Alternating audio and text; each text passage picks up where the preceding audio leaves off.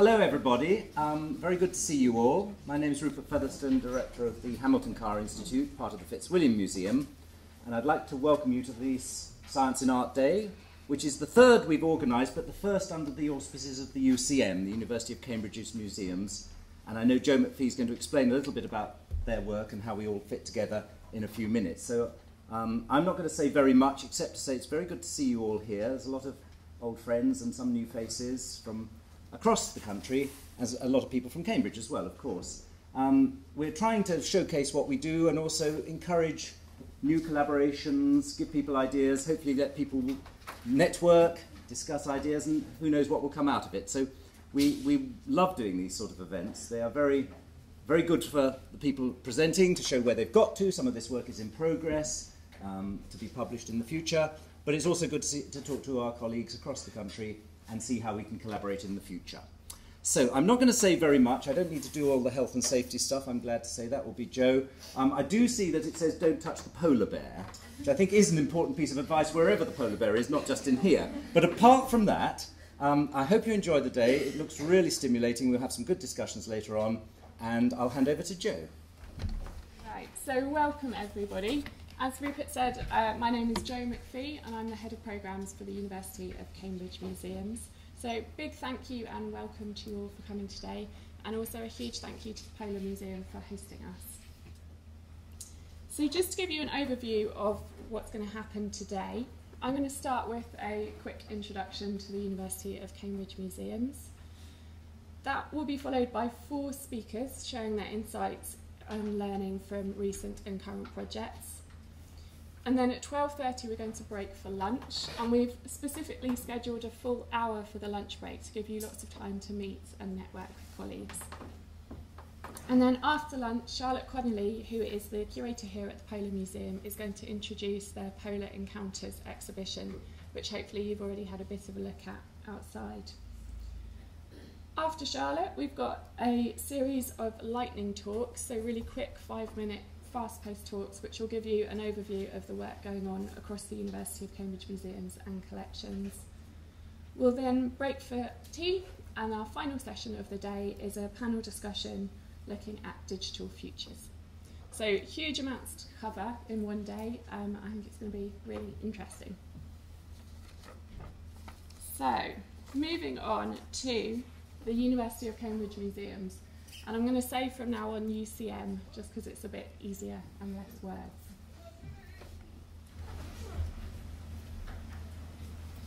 So the UCM is a consortium of the 8 university museums and the Botanic Garden, and we work in partnership with other collections across the university, so including the University Library, the Herbarium, New Hall Art Collection and others.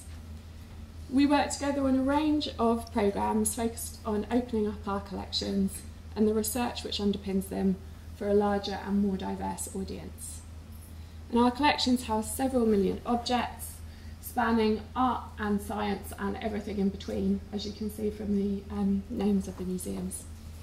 All 8 museums are accredited, and 5 of them have designation status, which means that they hold collections of national and international importance. So we are the 2nd largest recipient in the country of Research England Museums and Galleries funding, and that's reliant on our contribution to the wider research environment. And as an Arts Council England Band 3 National Portfolio Organisation, we're committed to increasing access to our collections and engaging with our audiences. And these are just some of our other funders as well. So really funders, lots of different ones with lots of different priorities. This slide is really just to give you a bit of an overview of the scale of activity that happens across the collections. So last year we had over 1 million visitors across all of our venues. We engaged with nearly 7,000 research visitors and 34,000 school children. So quite large, lots going on. And by working collaboratively with colleagues within the consortium, the wider university, and also with varied external partners, we can share resources and expertise, which means we can care for our collections better, but also enhance the offer for our audiences. So these are just some of the areas where we work really collaboratively. We're going to hear lots about conservation and collections care today, so I'm not going to talk more about that. But I did just want to give you a couple of examples of collaboration from other areas of our activity. So the photo here, which I think is a lovely photo, hopefully you will agree, it's from our Dancing in the Museums project, which is a collaboration with the Council Independent Living Service. And that service supports older people who are at risk of isolation. And the project supports well-being and social interaction by engaging participants with objects and with each other through music and dance in the galleries. So here you can see a group of older people kind of responding through dance to one of the pictures in the Fitzwilliam Museum.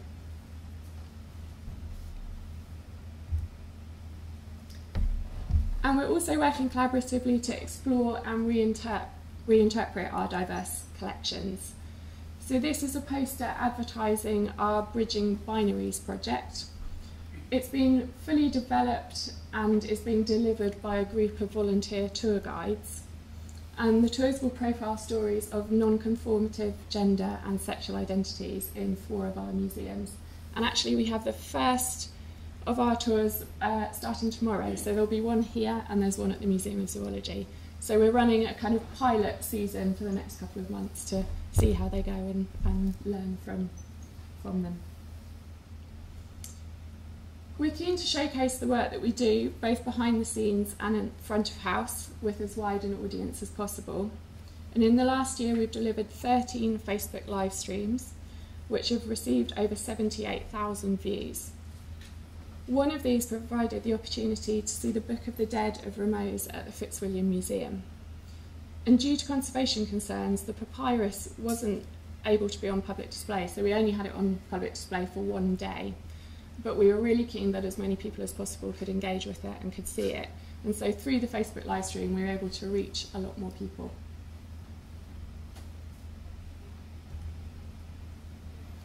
And as university museums, we also have a role to play within the wider university.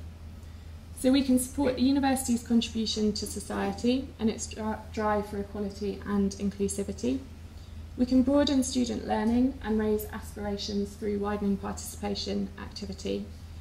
And through research links, loans and exhibitions, we underpin the university's international profile.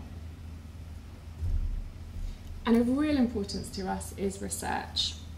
We're a key part of the research infrastructure landscape and have museum research active staff in many areas of cross-disciplinary activity. So that absolutely includes conservation and collections care, as we'll find out more about today. But again, I just wanted to let you know about a different project that also showcases our research. So this picture is from our Nursery and Residence project, which was a practitioner-led research project between the Botanic Garden, the Fitzwilliam Museum, and a local nursery. And it explored creative learning for children in museum and garden settings. We also provide pathways to impact for all those we engage with, and we contribute to the research environment through those collaborations with non-academic partners. We enhance research value and impact through open access to collections and through loans and research collaborations. And research and impact is a real focus for us in the UCM at the moment, and we have recently established a new research and impact working group with the intention of actually coming together and thinking about how we feel about research and how we showcase what we're doing. And the first sort of event that group is going to organise is a workshop in the new year for university researchers, where we hope to encourage and embed collaborative working.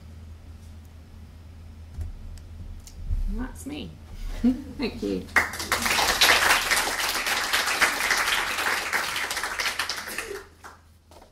So, moving on to the kind of real content of the day and our first set of talks. And first up, Sophie. So Sophie's going to be speaking about the quest for an affordable method to identify plastics in collections. And Sophie has specialised in organic artefacts and more recently has worked on a mixed collection of 20th century objects here at the Polar Museum. She has wide-ranging conservation research interests which are linked by the common theme of making the most of limited resources, which I think is something we can all associate with. It's lovely to see you all. Hello. So I'm going to talk about a project which is still ongoing, very much, related to identifying plastics in our collections. So synthetic plastics of all kinds have become very commonplace in our everyday lives over the last 70 years, and that means they're also frequently found in museum collections. And their use is so widespread that they're actually seen in most types of artefacts from recent times, and the UCM collections are no exception. Across the 8 University Museum collections, the plastics are found in a very wide range of artefacts, including contemporary artworks, ethnographic objects, and particularly of interest to me is objects from the history of science and exploration. But because plastic pollution has become such a topical concern over the last couple of years, people sometimes assume that plastic objects last forever, but in fact they often are quite unstable and they deteriorate rapidly and catastrophically. And so ironically, it can actually be the most modern parts of your collection that are in the greatest danger of being lost. It's a growing problem for museums, and there's still a lot of work needed to develop solutions and preserve the objects effectively. Am I doing this right? No, I'm not. That's it. So the word plastic is a catch-all term that actually covers a huge range of polymer-based materials. Objects made from plastic may be made from a large range of basic polymers, and more polymers are being developed all the time. The basic polymers are almost always modified by various additives, which can include fillers to bulk them out and make them cheaper, colorants, antioxidants and stabilizers to lengthen their usable life, and plasticizers to make them more flexible. So this picture shows some of the raw material colorant additives which are used in a small plastics factory called Bronmain Plastics, which is in Dorking. And the number of possible combinations of polymer and additives is absolutely enormous, and so knowing exactly what an artefact is made from is pretty much impossible. So with so many variables, understanding plastic objects so that we can actually preserve them seems like a really daunting prospect. But deteriorating plastic in museums is a really real problem. I seem to be very bad at this. Sorry. Perhaps I'll just use the old-fashioned method, which also doesn't work. That's better. Okay. So here are some examples from the Polar Museum collection, where we estimate about 8% of the objects have got either completely made from plastic or have plastic components.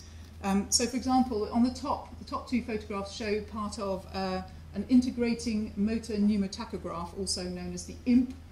It was used for experiments in physiology and understanding how people respond to very cold environments in the Commonwealth Antarctic expedition of 1955 to 8.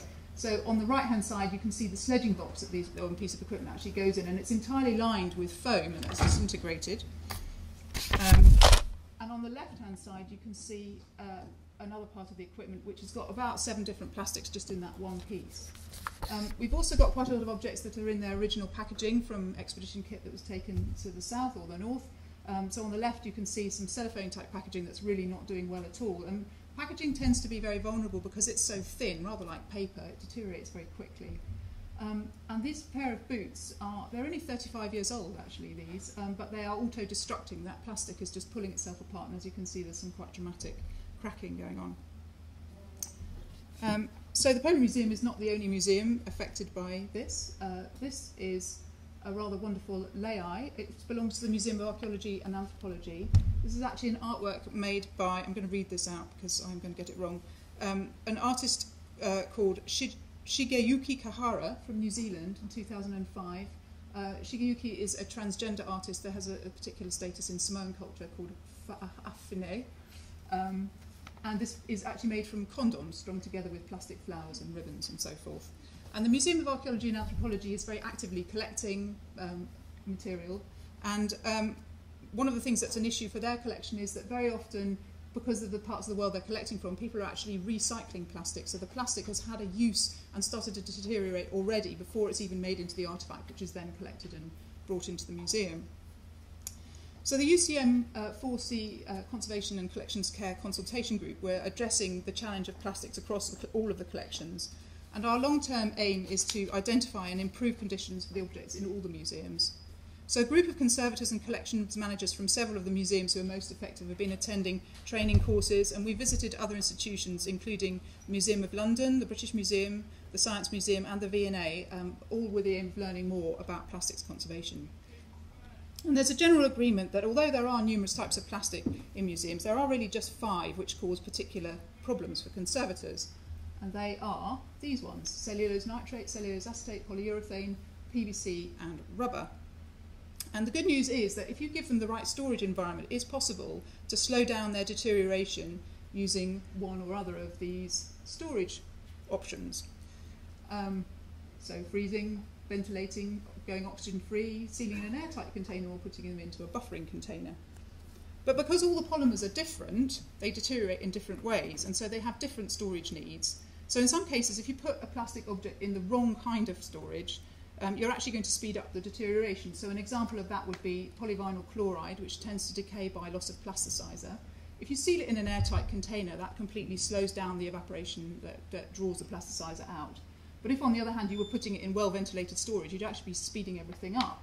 Whereas cellulose nitrate, which is quite famous for giving out nitric acid, and clearly that's damaging both for the artefact itself and for things around it, that needs plenty of ventilation and ideally freezing. But if you were to seal that into an airtight container, you would be concentrating your nitric acid atmosphere, and that would actually speed things up. So it's very obvious that understanding exactly what you have and identifying it is absolutely crucial to figuring out the right thing to do, both to identify, have you got objects that are at high risk in the first place, and then how are you going to treat them. So identifying plastics at the moment is something where you've really only got 2 choices. You have traditional non-analytical techniques, and then you have instrumental analysis, which is very expensive, and it's out of the question for most museums. So there is actually a great deal that you can learn about plastics through traditional methods of examining them. This is Yvonne Chachua from the National Museum of Denmark. She's a well-known plastics expert, and she's demonstrating sniffing plastics. She's got a deteriorating shoe from the Bose Museum collection. And by using touch and smell and vision, and then combining it with information you might have about provenance, maybe even patent numbers that you find on objects, you can often guess your way to a pretty good identification. Another traditional method for identifying plastics, which was popular in the past, is burning bits of them. And you put tiny samples on the end of a pin and you set fire to them, and then you have to characterise the brightness of the flame, its smokiness, the smell of it, and other things like that. So this is UCM conservator Kirsty Williams having a go. We were at the Westdean Conservation of Plastics course, and it is brilliant fun. It really is. But I don't know a single conservator that would be willing to do this on an accessioned object. And it's not just because it's destructive, but it's also incredibly subjective. So you take your sample and the thing goes flash, and you have to, oh, what was that flame? And does it smell? How does it smell? Does it smell different from burnt plastic or not? And it's really, really difficult to get anything out of it, really. And the only time where it works is with, on the left you can see this long-suffering troll who's had lots of pieces taken off. He's made of PVC, and PVC gives you this very obvious green flame. So that's, it's irrefutable and that's easy to see, but all the rest of them, very, very difficult to do. So the V&A have been working on a sort of decision tree technique for identifying plastic using only non-destructive and non-instrumental methods, so no burning involved. So this was a team of Brenda Keenahan, and she had a postgraduate intern called Karin van Oordel from the Netherlands, and they developed this technique, and they based it on an earlier decision tree that had been developed by the Museum of Design and Plastics in Bournemouth. So a lot of the early work on conservation of plastics has been done relating to artworks and contemporary design, and it's actually been funded by insurance companies because the value of those objects is quite high. But actually the range of plastics that's used in those contexts isn't quite the same as what you find in industrial or scientific heritage or domestic heritage. So I really welcomed the fact that the V&A were focusing very much on domestic plastics, and you can see that from this collection. They are responsible for the Museum of Childhood in Bethnal Green, and so they've got a very particular interest in things that you find in households.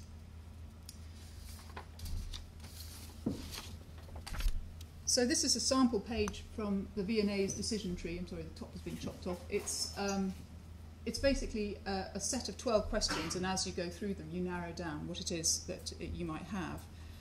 But unfortunately, I think all of these non-instrumental methods for identifying plastic are very subjective, and it is difficult to get the right answer. So even the people who, like Yvonne, Brenda and Karin, who've been working on these kinds of materials for a very long time and have got very used to working out what plastics is, they have quite a high margin of error, between 10 and 20% by their own admission.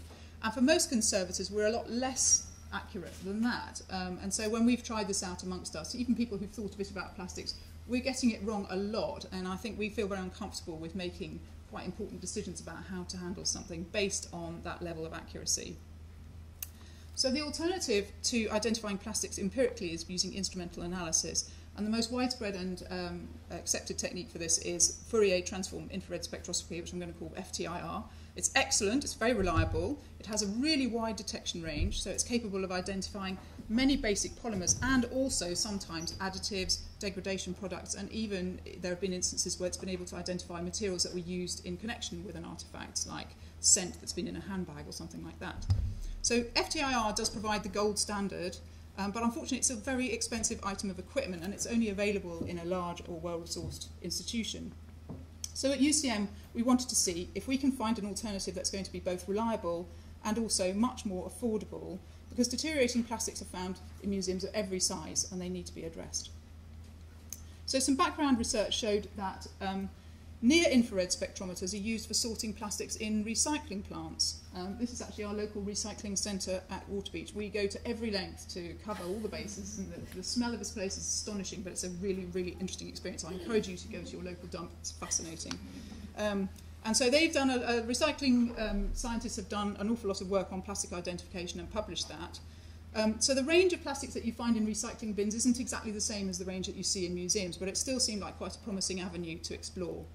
And the other thing that's of interest at this point is that near-infrared sensors have become much, much cheaper in recent times, and so you can also now get some small handheld devices. And the other great thing is that Paola at Fitzwilliam Museum, who you're going to hear from later, has a fantastic FTIR machine which we're able to use to validate the work as we go along. So we decided to test a small commercial handheld near-infrared spectrometer, which is called a SCIO. And we also decided to test fibre optic reflectance spectrometer, which is available at the Fitzwilliam Museum. So FORS, I'm going to call that one FORS, fibre optic reflectance spectrometry. FORS isn't really a cheap alternative to FTIR, but on the other hand, the spectra are much more easily read by anybody who's not a specialist, and the other thing is that it's much more practical in terms of taking samples of real artefacts. So in that respect, it's a much more accessible machine for a non-specialist. The Fitzwilliam Museum has got a FORS machine already, and so it would be advantageous for us to develop another application for it, bearing in mind that we've got long-term goals to try and improve conditions for all the plastics across this university museum consortium. The FORS data will actually also be very helpful to us in drawing up a specification for an affordable device, because it will show whether there are diagnostic features in the spectra in the range 750 to 2,500 nanometres. So we had two sets of reference samples which had previously been identified by the V&A Museum using their FTIR machine. And this contains examples of all the problem plastics and then a few others that are very commonly found. So this picture just shows one of those sets. We have another one very similar. And we devised a series of experiments which are intended to show whether either the FORS or the SCIO are actually reliably able to identify the plastics. So I'm afraid I try very hard not to have text on slides, but I'm afraid we've got some text now. Which you can't probably easily read either. Experiment 1. So we established signal variants for typical objects. What this basically means is that spectra from different places in any sample, particularly in a museum, are going to vary slightly according to quite a lot of factors. And that will be down to deterioration, surface texture, dirt, and perhaps also variations in the angle in which you take your reading. So we've been taking 10 spectra off any given sample from different places to establish how much variation in that spectrum is normal for that particular sample. And so the spectra gathered in that experiment form the basis of the spectral library, which is then going to be used for comparing everything else to. So in experiment 2, we remeasured the exact same samples again, 10 times in lots of different places, and we checked whether the machine could still recognise them, which might sound really basic, but if the machine can't already recognise something it's been trained to recognise, then you've sort of fallen at the first hurdle. So then in experiment 3, we analysed another set of the same reference samples, so the other group of those ones that we looked at before. And they had also been identified by FTIR in the V&A, and we just did exactly the same protocol again, and that was to provide cross-validation. So again, they're almost identical samples. The information we have about them comes from the same source, and then we're just sort of gradually extending the sort of confidence that you have that the machine can continue to identify correctly. So in experiment 4, we then had a different set of samples representing a lot of the same plastics, but from Durham, and they had been identified using a different FTIR machine, and so they were another reference collection, and then we were using it to validate from so-called out-of-sample. And then in experiment 5, we finally got on to having a look at unknown plastics from the UCM collections to see if we could actually get some identifications from that. And we, as well as looking at plastics, we also laid down some reference spectra for materials that are quite often confused with plastic, either because you think they are or they aren't. Things like bone, ivory, amber, some antler and some tortoiseshell.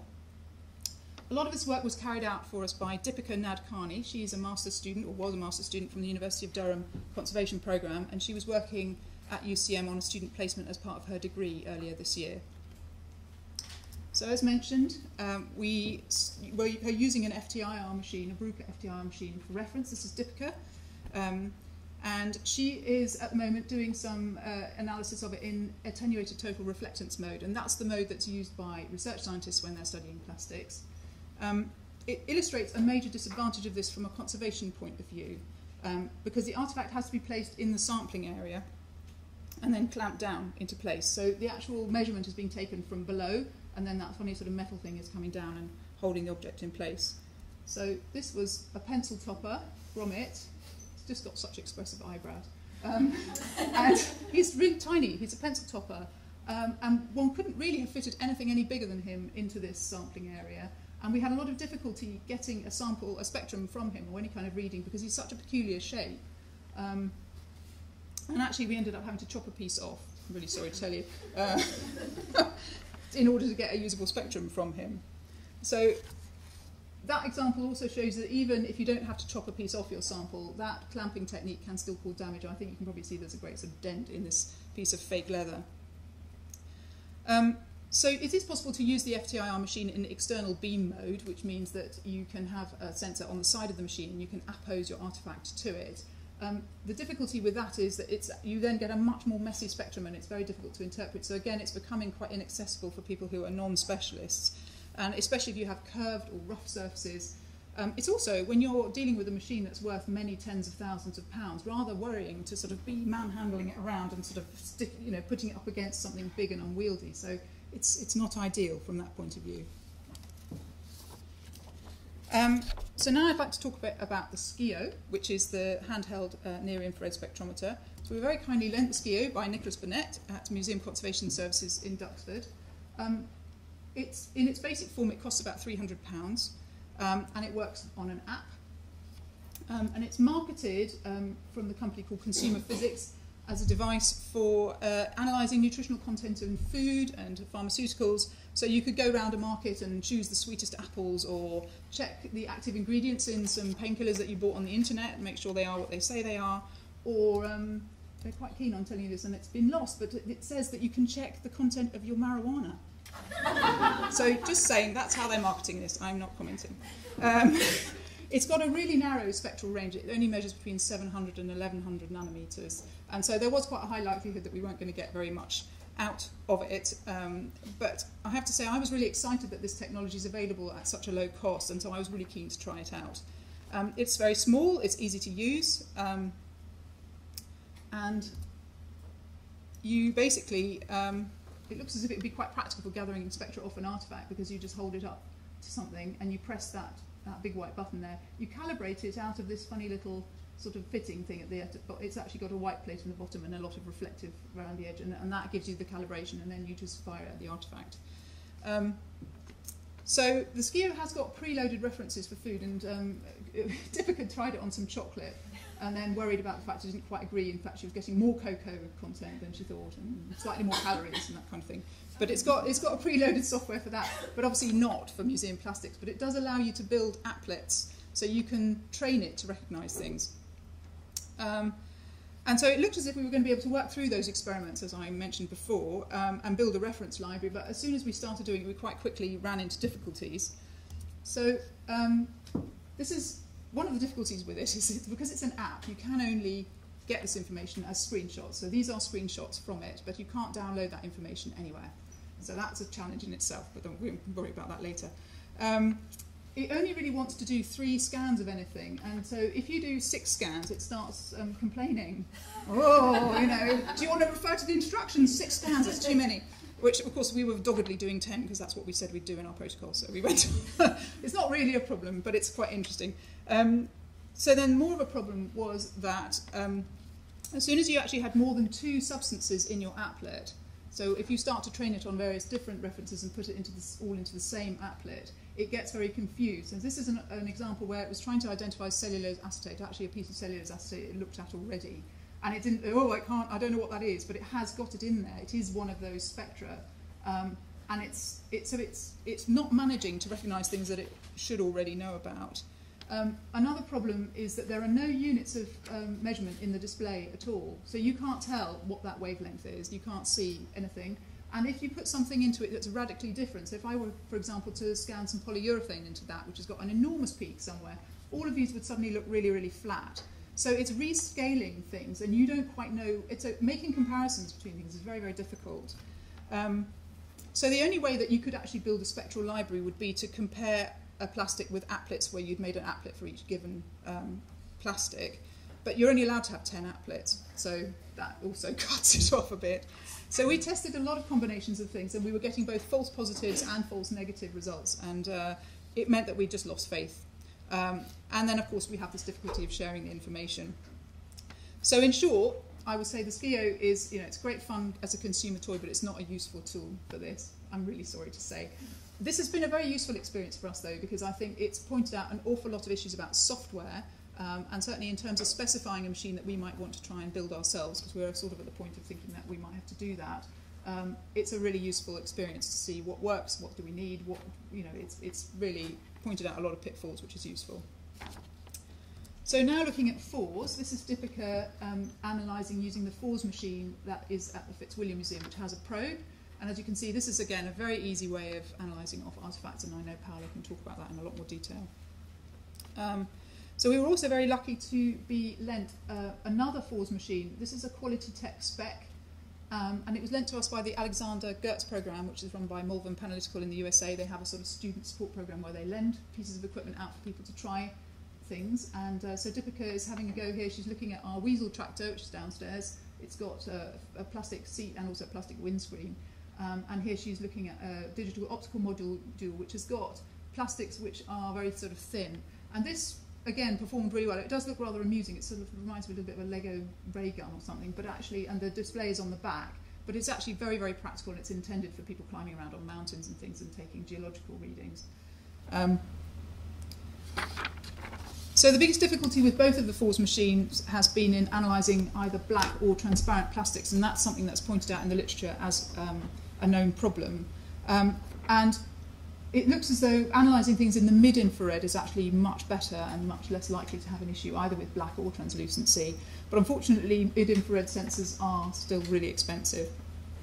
So we're working with the data that we've gathered at the moment to determine if there are any diagnostic features in the near-infrared range for identifying just the main problem plastics, and we're focusing entirely on those, cellulose nitrate, cellulose acetate, PVC, polyurethane and rubber. And if there are, we're going to use that data to help draw up a specification for building an inexpensive device. And when we get to that stage, we'll be working in partnership with someone else in the university, either Department of Engineering or maybe Department of Material Science.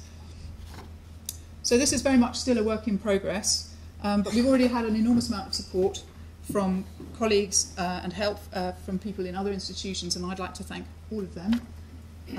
Thank you, and thank you as well for listening.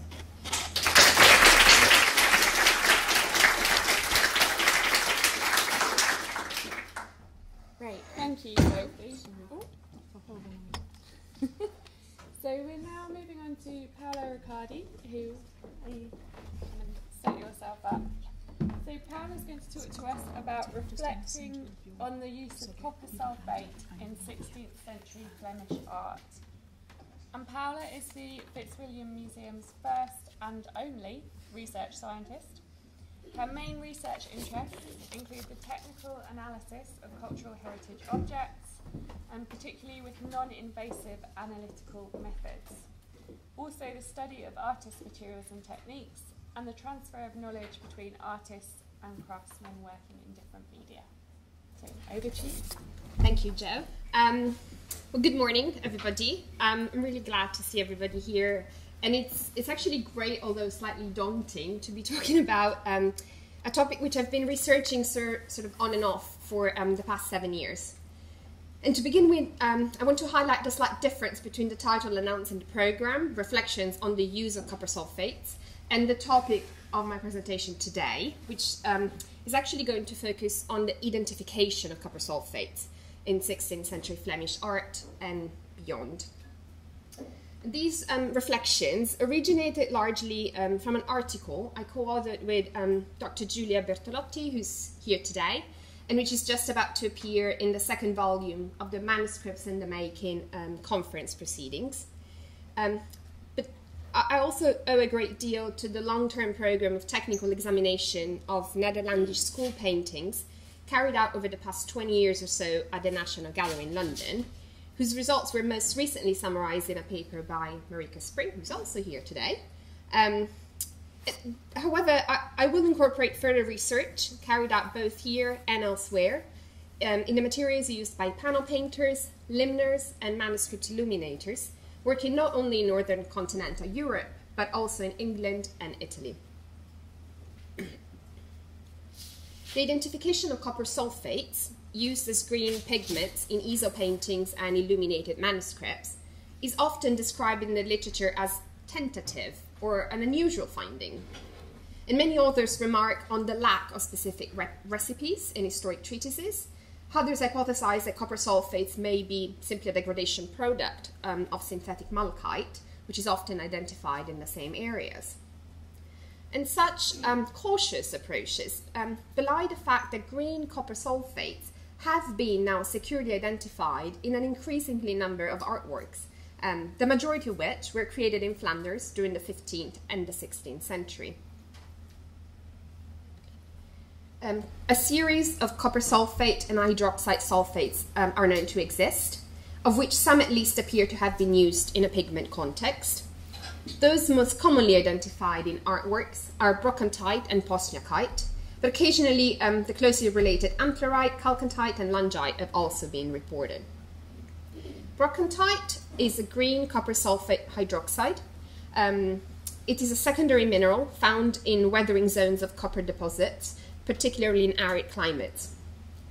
It is a relatively common mineral, which is found worldwide in areas such as Cornwall and Derbyshire in England, as well as sites in Morocco, Namibia, Australia, and Chile. It is often found in association with other copper sulphates, to which it is closely related chemically, but also with copper carbonates and copper chloride hydroxides. Postniakite, the second of these two minerals, is a copper sulfate hydroxide hydrate mineral. So basically, essentially, a hydrated form of brochantite.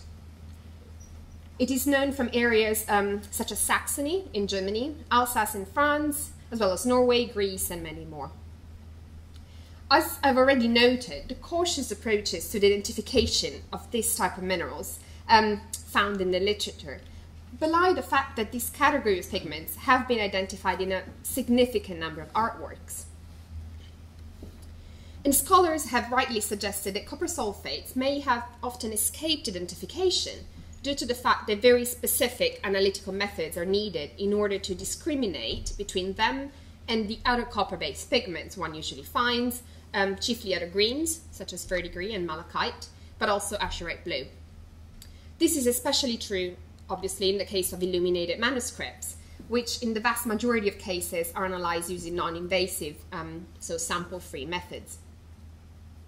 For example, in all instances where green copper sulphates were found to have been used in 16th century Netherlandish paintings at the National Gallery, their identification was based on the analysis of samples by SCMEDX, micro-Raman, or micro-FTIR in various configurations.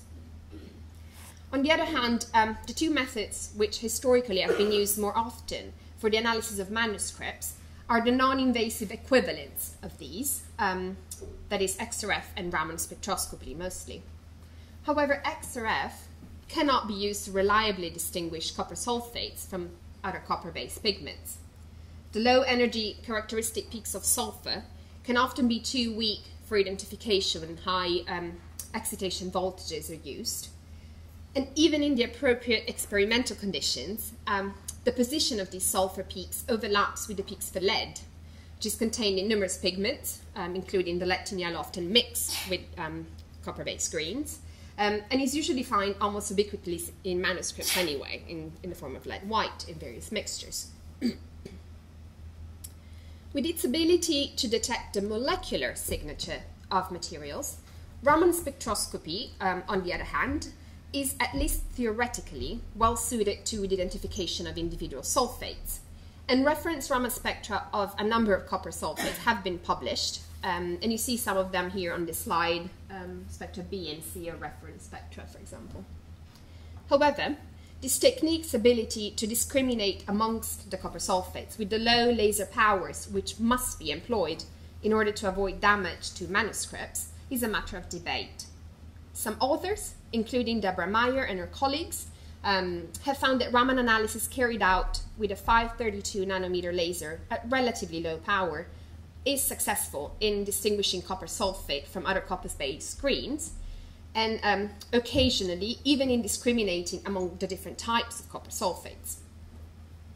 On the other hand, other authors such as Chiara Zaffino and her colleagues in 2015 could not distinguish between postniakite and brochantite with the Raman instrument they employed.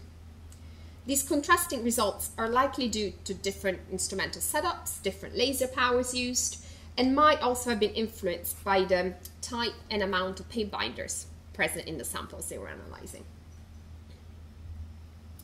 As the availability of non-invasive and portable instrumentation increases, additional methods are starting to be used for the analysis of manuscripts and have shown potential for the non-invasive identification of copper sulfates.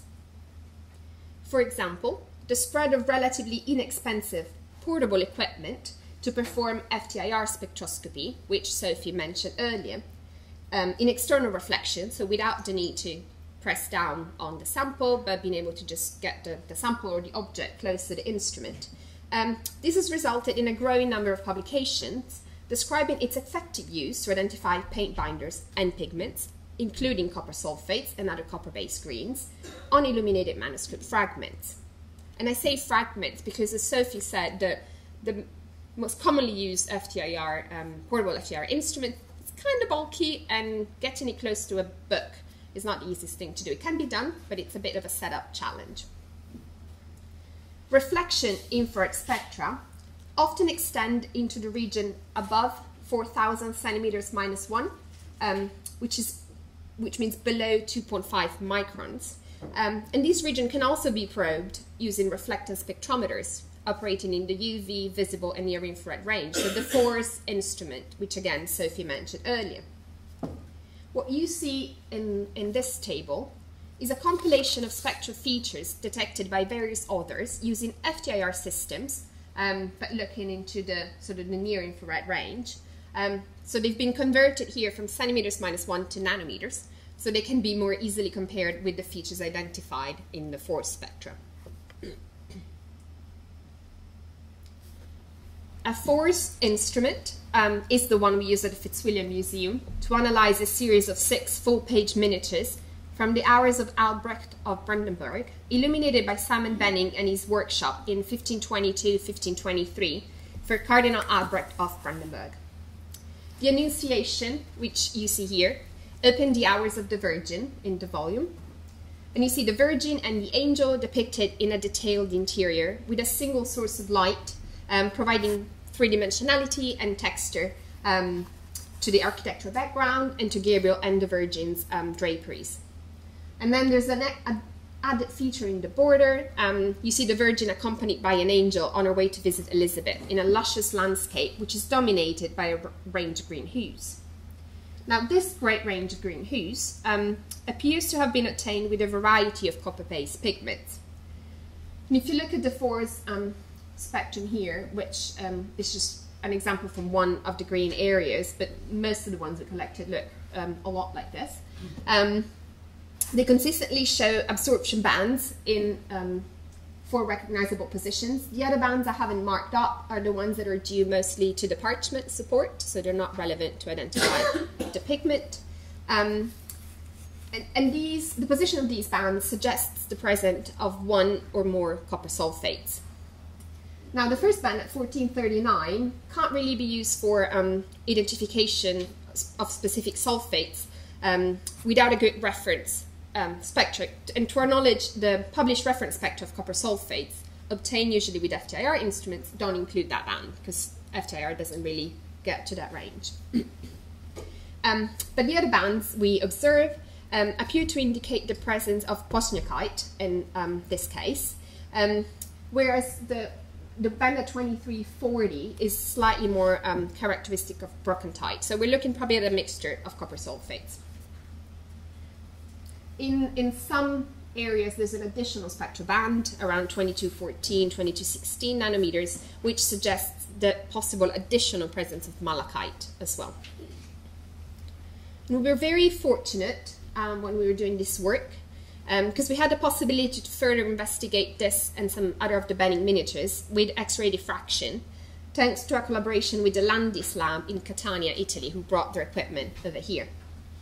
An XRD, which is usually carried on samples removed from paintings and manuscripts, has been shown to be successful in identifying malachite and copper sulphates, although it sometimes failed to identify verdigris.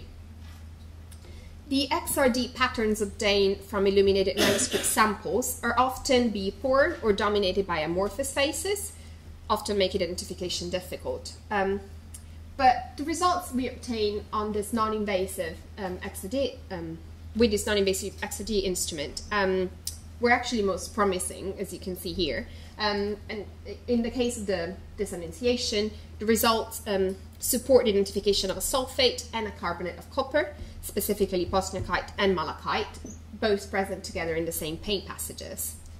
An XRD analysis also allowed us to identify quartz, the possible presence of which we had been able to hypothesize upon observing peaks for silicon in the XRF spectra, though obviously we couldn't prove that it was quartz. And quartz and other aluminosilicate minerals have been found often, for example at the National Gallery, in green passages containing both malachite and copper sulphates in works by late 15th and early 16th century Netherlandish easel painters. The combined presence of all these mineral faces, so malachite, copper sulphates, and quartz, is most likely due to the use of a pigment which is traditionally called mountain green.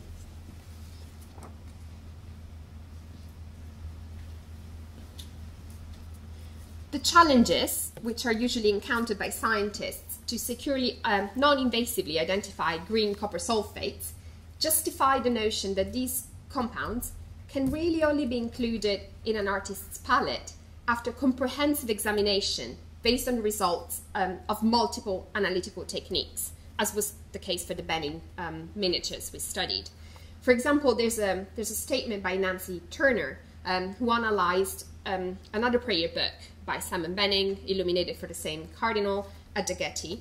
And based on XRF analysis alone, she identified the presence of a copper-based green. And it's highly likely that this material would also be found to contain copper sulphates if further investigated with additional methods. Now, I don't have the time, and I don't want to give you a comprehensive review of instances in which copper sulphates have been securely identified in works of art. But it is clear, based on the significant number of published case studies, that the identification of green copper sulphates can really hardly be described as unusual any longer, especially in certain geographic and chronological contexts. During the past 30 years, the copper sulphates bosniakite and brochantite have been securely identified by several research teams in numerous 15th and 16th century manuscripts and easel paintings illuminated in Flanders and the neighboring regions. Now, what you see on the bottom of this slide, however, is a slightly different type of artwork. It's a cabinet miniature painted on parchment by Isaac Oliver, a renowned limner, or painter of chiefly portrait miniatures. French-born, but working in London, Oliver achieved a subtle, nuanced green colour of this landscape using not just malachite, but also brochantite, applied in separate paint passages rather than mixed with malachite in the same areas.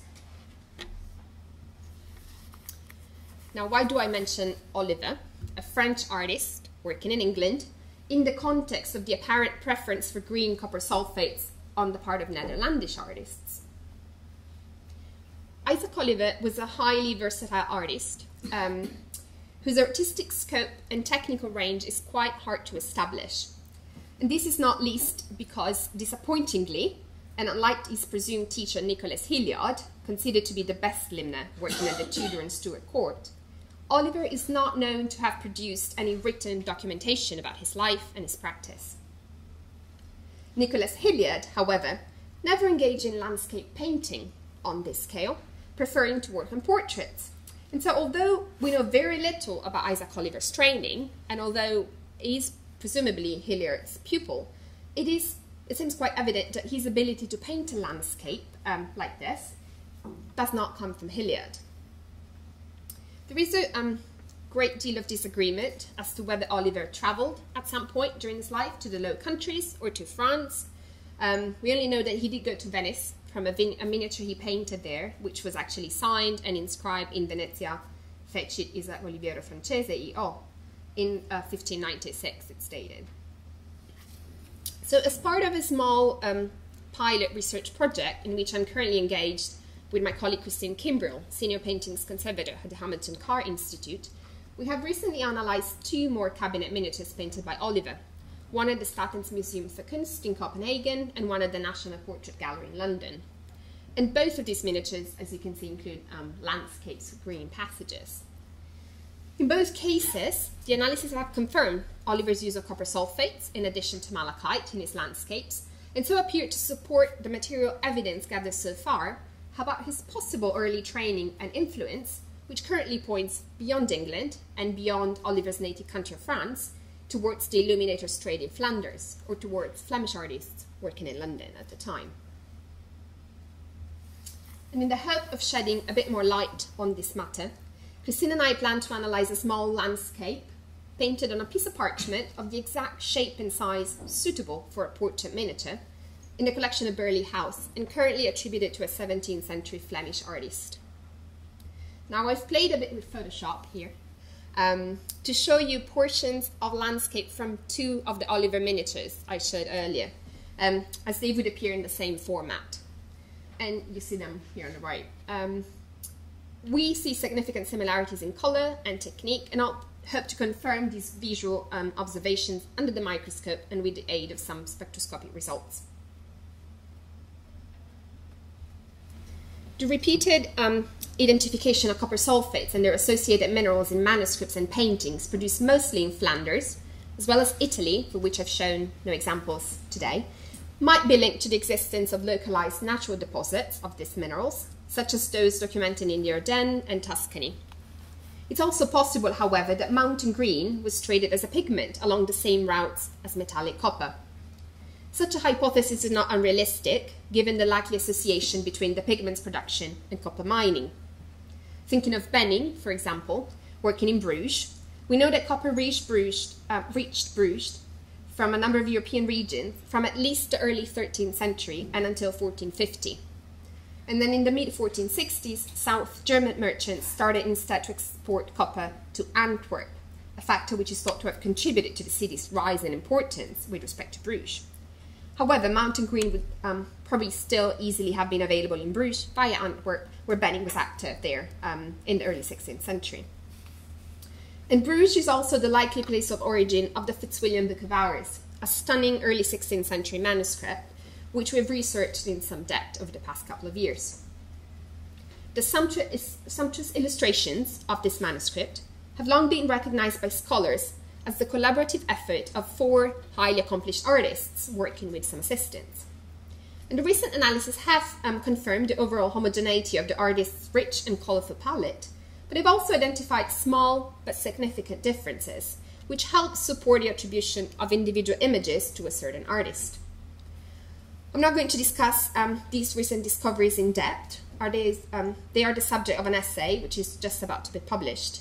But I will mention individual pigments, starting with copper sulphates, which make this manuscript a great example of how technical and material analysis informs our understanding of an object's context and of the existing exchanges between artists working in different media. A green copper sulphate was detected exclusively in miniatures by the so-called painter of additional 15677, who illuminated the majority of this manuscript. And once again, it was, the copper sulphate was clearly identified using reflectance spectroscopy in the UV, vis, and near-infrared range. And once again, these green areas were also found to contain silicates. A purple dye, also used by the same artist alone, reminds us that since the 13th century, Bruges had been a leading centre of woolen textile production, where a range of dyes would have been easily available. And a connection with other local crafts might be suggested by the identification of a clay-rich ochre in yellow and orange areas painted by several of the Fitzwilliam Ara's artists. This material may well be, quote, the red colour that is found at Antwerp in the new bricks, end quote, samples of which were sent by the painter and glass painter Dirk Völler to Dürer, and which Dürer then purchased for himself. This would presumably have been a reddish earth of an attractive hue, probably containing high amounts of clay minerals, which are one of the fundamental components of all ceramic materials.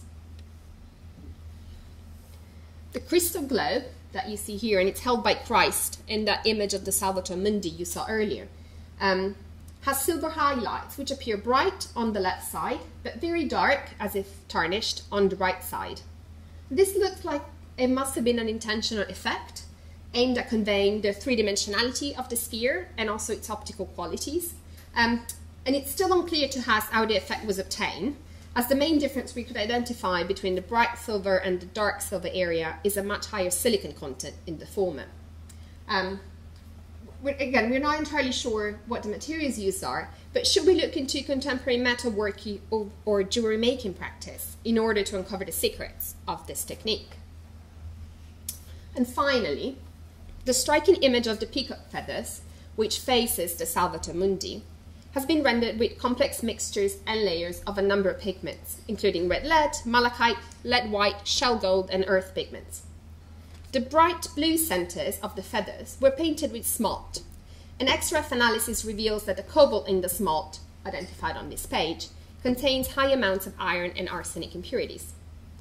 Now, the use of this specific type of cobalt is associated with ores in Saxony from the 16th to the 18th century.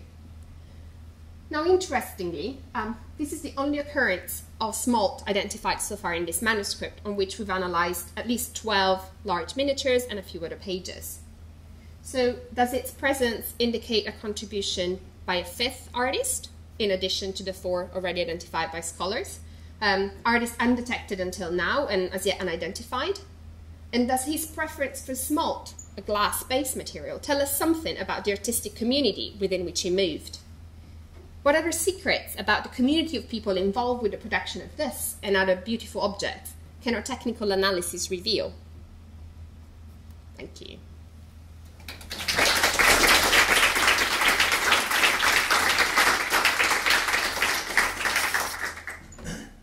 Thank you, Paola. So next up we've got Adele Wright, who will be talking about investigating the making of landscape oil sketches in the 18th and 19th centuries. And Adele has wide-ranging experience as a painting conservator at the National Maritime Museum, Tate Modern and the British Museum. Her research interests include the ethics of various approaches to conservation, investigation of artist materials and techniques, as well as the connections between conservation, artist practice, and the wider context of material culture. Thanks very much for that introduction. Can everyone hear me? Does that work? Okay.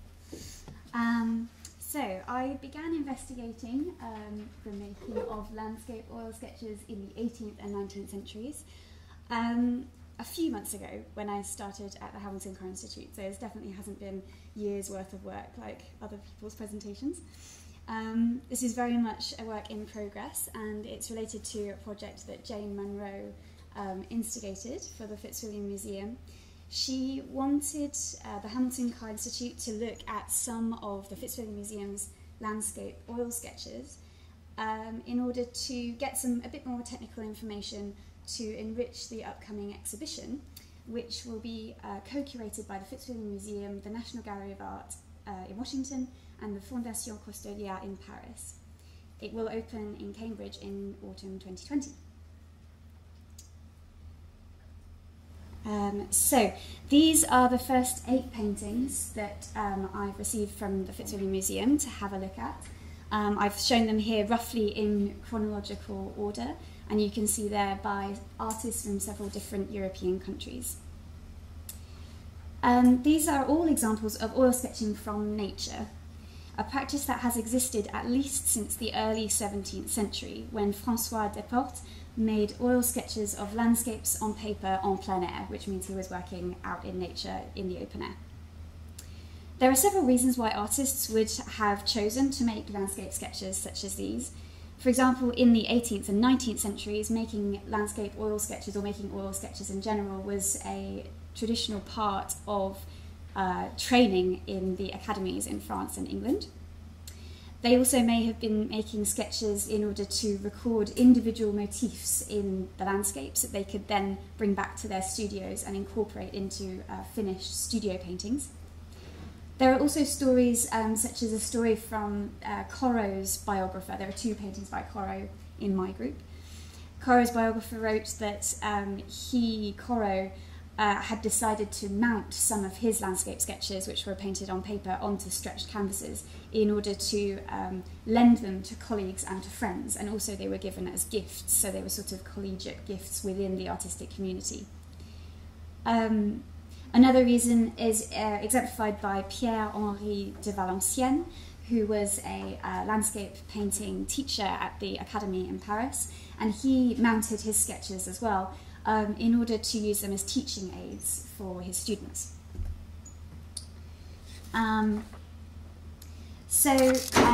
The status and popularity of landscape sketching began to rise from the late 18th century because they represented several desirable qualities for the artist and the viewer.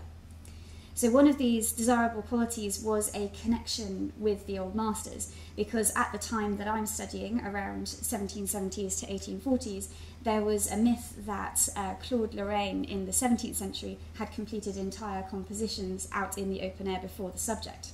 And painters like Constable wanted to be more like his hero, Claude. They were also demonstrations of discipline. So paintings like these, this is by Dequin, a painting of Corot, they needed to be painted in roughly 2 hours or less if they were to capture the fleeting effects of changing weather conditions. And artists had to therefore focus on broad effects rather than on detail finish, which I think you can see from this example. This was quite different to the focus that they would have had in traditional studio works.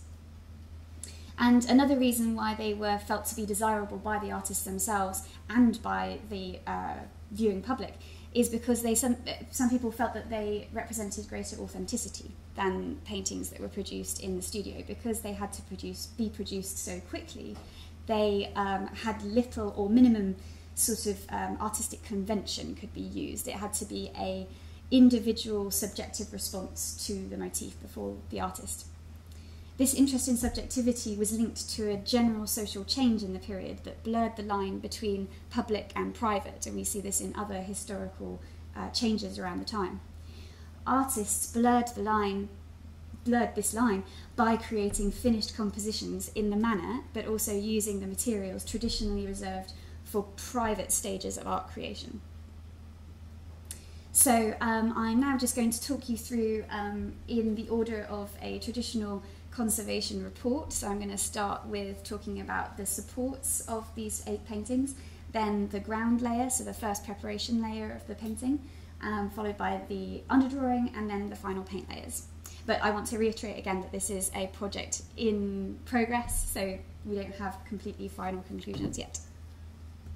So I just want to talk about the size of these paintings. So this La Châtaigneraie by Corot is the largest painting in the group, and you can see it's only 50 centimetres long, so they're quite small paintings, and this is shown to scale with the smallest painting in the group, which is by Constable, the Sky Study.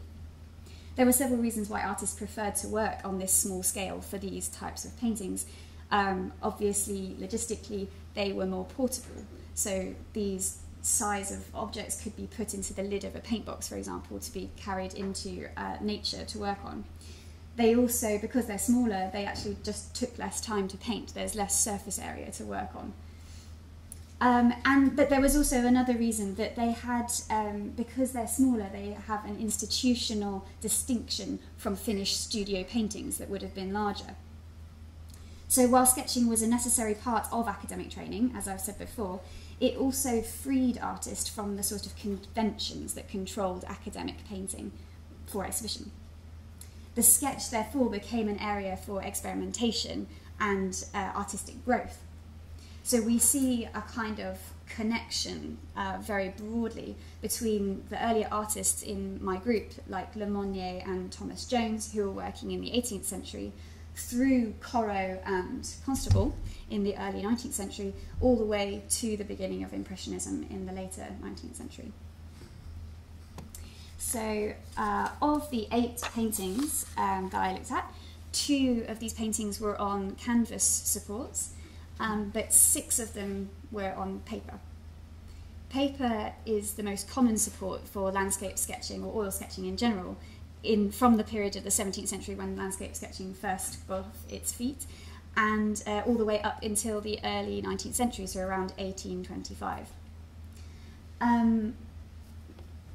So these are the 2 works on paper that are not lined. So that means that the other works on paper, the paintings on paper, have been glued down to a secondary support, whether that's a stretched canvas or a solid board or panel. I'm showing these images in raking light, so the light's coming from the side just to show the texture of the surface. You can see this slight kind of buckles and creases in the paper. A bit similar to kind of the reasons why artists were working on a small scale, the reasons why artists would choose to work on paper are a little bit similar. So practical reasons like the paper is more transportable because it's lighter than, for example, a solid board or panel. It would also have been more versatile. So you can imagine if you're out in nature and you want to use a piece of paper of a slightly different size or a different relative ratio of size, you could pick another piece of paper that you've put in your box, or you could even cut the paper when you're actually in situ. Like the size of the work, the paper support freed the artist from the constraints of using more formal materials that they would have had if they were working on canvas, for example. In the early part of the period that I'm studying, or that I'm describing today, there weren't any papers made specialist for artists working in oil paints on paper. This only began in the 19th century. In the early part of the 19th century, French and English colourmen began to advertise paper and boards for sketching, but it wasn't until 1850 that paper and boards were specifically designed for working with oil paint. So this gradual change is connected to lots and lots of different reasons, one of which being the expansion of paper making, so paper, the mechanisation of making paper, but also it's directly related, rather than to the professional market, it's the amateur market that was growing in terms of use of paper, because we actually find that by 1850, professional artists making landscape sketches from nature tended to be working more on canvas than on paper. Most of the 6 works on paper in my group are single sheets of paper. So that's like the Le Monnier. If I just show you here, so this is the back of the Le Monnier, painted in 1779. And you probably can't really tell from this photograph, but it's a fairly coarse paper made using the Leyden chain method because that was what they used at the time. And it has a very particularly resilient surface. That's what we observed when we had a look at the back. That this is probably a paper that was made with some size involved during the process of paper making, and that Le Monnier probably selected this paper because of that resilience, because he wanted to use it not just for writing or for drawing, but for the application of a thick media layer. So I said that most of them were single sheets of paper because the constable in the group is the anomaly here. So Constable, this painting was painted in 1822, I think, early 1820s. And we know from other studies of Constable's supports that he tended to prefer to work on homemade laminated pasteboards. And this, we think, is an example of that as well. I don't have a photograph of the reverse, but when we had a look at it, it's basically 2 or more sheets of quite smooth paper that have been glued together and pressed. But Constable actually did this himself rather than buying the boards from a colourman. And there are several reasons why he may have done this, partly possibly because he was concerned with the durability and the sort of resilience of his paper. So when he's going out into Hampstead Heath to make these sky sketches, he wants it to be quite solid, but he doesn't want to pay the price of having to buy a pasteboard from a colourman, so he makes them himself. So most of the, as I said before, I think most of the group, apart from these 2, have been lined onto secondary supports, so onto a canvas or onto a board. And that could have happened at any point during the process of making or after the process of making these artworks. It would make sense that they weren't mounted before they were painted, although potentially that could have happened. None of these were done in that way, but they would probably have been mounted afterwards, possibly quite soon after. For example, if Corot wanted to give one of these objects, one of these paintings, to a friend or to use it to teach his students. Or sometimes they were mounted by dealers or people later on, because a mounted sketch on a stretched canvas elevates the status of that artwork and gives it more consistency with a sort of exhibition piece. So these are the 2 paintings that are on canvas rather than on paper, and they're both from later in the group, so the 2 latest of the group of 8 that I'm looking at. By the 1840s, stretched canvas had taken over from paper as the most preferred support by artists for making landscape sketches. This is probably related to the fact that oil studies by this time were becoming increasingly more seen as paintings in their own right, as complete compositions. Rather than being part of the private world of making art, they became more into the public world, and they were exhibited and offered for sale. But this came with issues, so canvas as compared with paper as a support is more bulky, more difficult to carry potentially, even if it's unstretched, and if it's stretched onto a stretcher, it's potentially very difficult to handle in the open air. But also canvas is more expensive. So what I found when I did some analysis using infrared reflectography on these paintings was for this painting by Sorensen, which I think I pronounced wrong, but sorry, is that this canvas seems to have been reused. So I'm going to turn the painting over, which may not help anybody, but you can see some sort of vertical and horizontal lines in the sky, which is now at the bottom. And there's a strange shape in the waves, which I'm going to focus in on now. I don't know if anyone can figure this one out now. Yeah, so there's a sort of bust of a person with a face and some hair underneath the waves. And from looking at it in infrared, we can see quite clearly that this has been painted. So this isn't a sketch drawn with just carbon. It's actually been fully painted by the artist. But the other parts of the painting have been sketched only in pencil and not fully painted. So for example, this area in the infrared, you might be able to make out the profile of a dog, sort of, yes, a few nods. So that's been drawn but hasn't been painted in. So Sorensen seems to have used this canvas as a sort of sketching pad. So he's made sketches in different areas of the canvas. So far I haven't found a reason why they're in the same area. So this dog and the bust and the table, I don't know. And some of it has been painted and some of it has just been drawn. So my sort of theory about that is just that he was using this as a sketching pad to sketch out some ideas, but that then he needed a canvas to make a completed composition painting of the seascape and decided to reuse a canvas that he'd already used. And it's interesting that this is the only support where I've found any reuse, and it's a canvas. So it potentially could be to do with the higher expense that you would pay for a canvas and you wanted to then reuse it. So I'm just going to talk about the ground. So the first preparation layer on top of the paper or canvas support. All of the paper in this group does have a ground layer before the paint layer has been applied, although there's been published material out there saying that some artists work directly onto raw paper without any preparation layer. Artists would have prepared their paper for several reasons, including sort of longevity of the work. So if they had envisaged that they wanted this artwork to last into the future as a completed composition, they may have been more concerned about protecting the paper support itself from the oil, so they may have applied then a ground layer to protect it. It would also have made the paper less absorbent, so more like a canvas or panel painting, where you get the maintenance of the glossy surface of the oil paint. But also perhaps possibly the most important reason why they would apply a ground in the earlier part of my period would be to change the colour of the paper. So here we have two examples of brightly coloured grounds. The top photograph is from the Le Monnier painting of the eruption of Vesuvius, and it has a bright red ground, which you can hopefully see at the edges of the grey area. And the bottom picture shows the bright blue ground layer of Constable's Sky sketch. And both of these artists have used the bright colour of the ground in their final compositions. So it would have helped them to make their painting en plein air in front of the motif more quickly, potentially, by using the colour of the ground.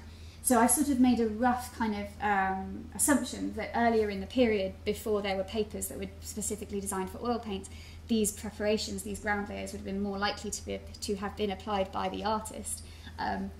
Constable's painting is from later in my period, and he's a bit of an anomaly because he applies his ground to his support, but he also makes his own support. So it's one of the reasons why it's not pre-prepared. Unlike these paintings, so these are both from paintings by Corot, two different ones. Generally, the paintings from later in my group, so the 19th century, tend to have lighter coloured grounds and are potentially pre-prepared. So the artist may have bought these papers with a ground layer that had been prepared by a colourman. We know that by 1840, English and French colourmen were selling pre-grounded papers for work with paint. Corot, so in examples here both from Corot, but there are others in the group also with off-white preparations. The painters of this sort of period tended to prefer this off-white or white preparations, which was potentially similar to actually just the colour of the unprimed paper. And there are various reasons why they preferred that over the brighter colours that we saw earlier in the 18th century. The light ground layer would have meant a more reflective surface that they could then work on top of a blank canvas rather than it having already provided some colour. It also potentially has impact on the longevity of the work, and it's significant potentially that we see more lighter coloured grounds in the sketches that are later on in the period, when artists are thinking more about these artworks as artworks in sort of perpetuity. So they're not temporary sketches that they can use for their other works, they are sketches that they could then potentially sell. So they're maybe more concerned about the upper paint layers becoming more transparent with time, and then the ground showing through and darkening the overall colours of the painting. So the ground layer being a lighter colour is better for them from that point of view. We see this preference for lighter ground layers or off-white ground layers all the way through to the Impressionists, who also favoured them. So, underdrawing. What I found basically in terms of underdrawing is that there is almost no underdrawing on any of the paintings. The only ones where I did find underdrawing were the two paintings by Corot. This is one of the paintings by Corot painted in Italy, and if I just focus in a little bit on two areas, you can hopefully see a little bit of carbon black underdrawing delineating the edge of the horizon line where you see the hills in the bottom picture, and the top picture is from the sky where he's delineated the edges of a large cloud. So we see very little underdrawing in general, and where Corot does use underdrawing, he uses it very quickly and soon proceeds to the application of paint. There's a practical reason why he did this. It would have slowed artists down to have focused too much on the drawing stage. They wanted to proceed straight away to the paint because they would have maybe only had a couple of hours to work on their painting in front of the motif. Of course, it also is possible that I'm not able to detect some of the underdrawing, so that's also a possibility. Not necessarily that there aren't any in any of the other examples. So the alpha paint layers, I'm going to very quickly talk about those. So what's interesting about this period is really about the concepts that the artists had themselves. So I've already talked about how Constable was intrigued by this myth that Claude had produced entire paintings in situ in front of the motif, and that this spurred him and other artists of the period on to make their own paintings in front of nature.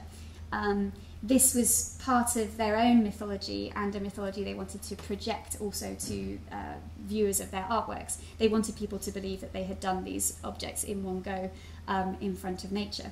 In fact, it wasn't always true, and what I've found in some of my analysis is that we see reworkings or later layers of paint because the oil paint has dried. So the top photograph here shows a close-up of the Thomas Jones from the 18th century, and we see where he has applied the green paint to show the kind of trees in the middle ground on top of completely dry sky paint, and this is consistent throughout his painting. So this painting has been painted over the course of several days, several weeks potentially. I think he's known to have worked sort of indoors, potentially through a window, so this might explain. It's a bit like doing a sort of en plein air painting but in a studio.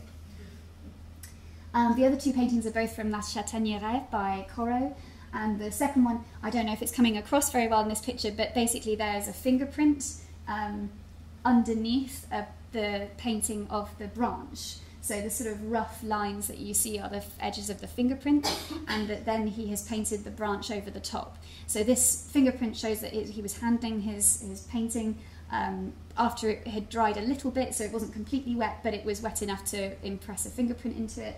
But then it's allowed to dry long enough that he can paint a branch over the top that doesn't disturb the paint underneath. So again, we have reworking.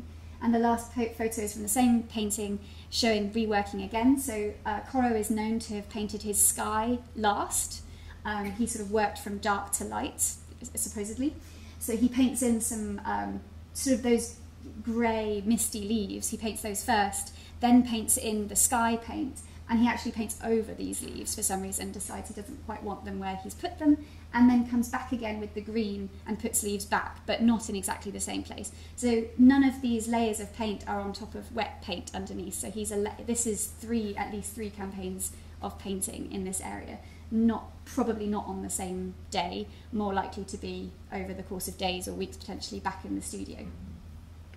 I did, however, find some examples where we can guess that potentially these may have been done all at one go. There's no evidence of wet on dry paint, basically. These photographs of the Sorensen, the Kerr from Italy, and the Dahl, they all, hopefully you can see that they show the paint bleeding into other paint that he's already applied but hasn't allowed to dry, and this is the case with all of these paintings.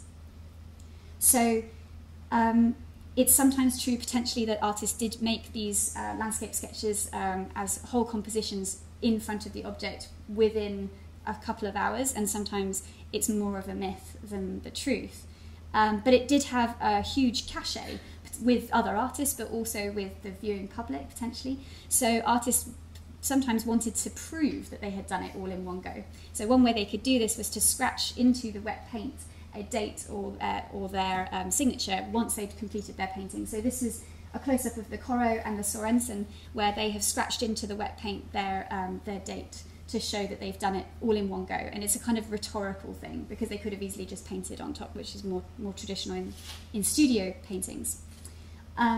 I've just got a picture of the Constable there because it's a slight anomaly in that was not meant to be a whole composition, so we're not viewing it quite the same way as the other paintings, but he did also complete that painting all in one go, and we can see that from this sort of indent in the blue paint, which was made by a pin. So he painted several paintings on various pieces of paper and then would have put them in his paint box with pins in between to separate them so they didn't stick together when he brought them home, and that's what that's come from. So, in conclusion, I have 1 minute left. This is a ongoing project. I haven't completed all of the analysis yet, but I'm also hoping to look at more oil sketches from the Fitzwilliam Museum that may be of different subjects, possibly for other uses other than landscape sketching.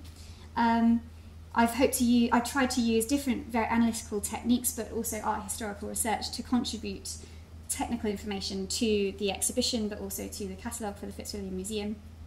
My focus has been on the process of making and the decisions of the artist as evidenced by the objects. So if anyone is interested in this area or is working on something similar, it'd be really nice to speak to you. And thank you very much for listening.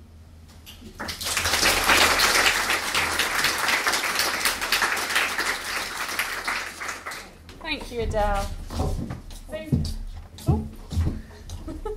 Finally, this morning we've got Jennifer Marchant, who will be talking about the opportunities and challenges of documenting conservation. Jennifer is the Conservator of Antiquities at the Fitzwilliam Museum, where she is focused on organic materials, including extensive work on the ancient Egyptian coffin collection.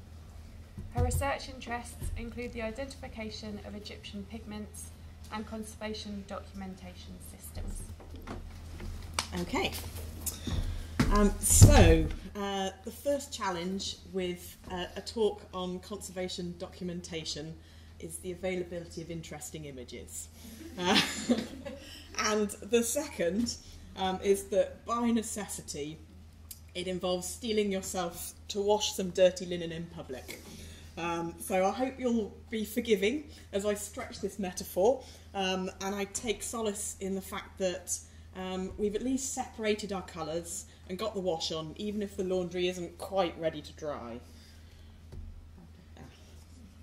So I'm going to discuss today, first of all, why I became interested in documentation, some of the history of the development of conservation documentation within the UK, what makes documentation important, some of the challenges that we have at the Fitzwilliam Museum, and how we're starting to address these issues, and how we hope to be able to achieve what we hope to be able to achieve through better systems. Because of my work at the Fitzwilliam Museum, I'm mostly going to be focusing on conservation documentation practices within an institutional setting. So why am I interested? Oh, sorry. Why am I interested in conservation documentation? So prior to working in conservation, I worked as a field archaeologist, and in many ways, the records that are produced by archaeologists are actually the most important elements of their work, and it's well recognised that the intrinsically destructive nature of excavation means that context and historical value for a site or an object is very much focused on these records. In the field of commercial archaeology, archaeological reporting is overseen by local authorities, and through them there's the broader national oversight of historic England. This means that there's quite a lot of consistency in practice, and in fact many local authorities use the same database. These databases have very stringent thesaurus control, and we have places like the Archaeological Data Service, a digital repository for heritage data that's firmly focused on the long-term preservation of digital records. When I came to work in museums, I was actually quite surprised to find that the underfunded and slightly chaotic world of archaeology was actually quite advanced in terms of its documentation practice, and in particular digital documentation. And I think this is probably actually in no small part due to the overarching control from historic England, but it also might be that there's a greater object focus in museums rather than sort of looking at the broader context, although that has become much more established over time. So my first instinct when questioning how to record my conservation work was to look for sectoral standards and guidance on conservation documentation. And it was with a hopeful and expectant mindset that I downloaded the then current Spectrum standard. But I have to say, I was slightly disappointed. Although there's much in the way of really good procedural information, it lacked the consideration of what records should actually look like that I'd been hoping for. In retrospect, I can see that actually this is likely to have been a deliberate decision to take into account the fact that many museum documentation systems have developed in a very individual capacity, and that there's considerable disagreement on what the correct way to record conservation data is.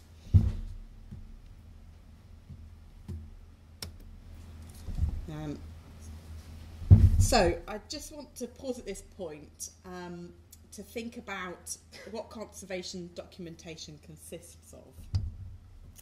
At its narrowest form, it's the records and images of the conservation and condition of an object, along with descriptions of treatment methods and materials.